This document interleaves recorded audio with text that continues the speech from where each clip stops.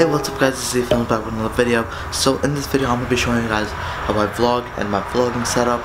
So let's just hop right into the video. Alright guys, so let's just hop right into the setup.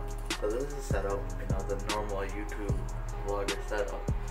So the camera that I have, the body EOS 60D, Canon 60D, and the lens on it, the Sigma 18 to 16 millimeter.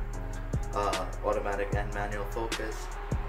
And honestly, this lens is so great because on 8mm it gets so wide. It's just crazy. I don't even have to extend my arm too much. You get the whole shot and close up. And then on top of it, I have the Rode VideoMic Go.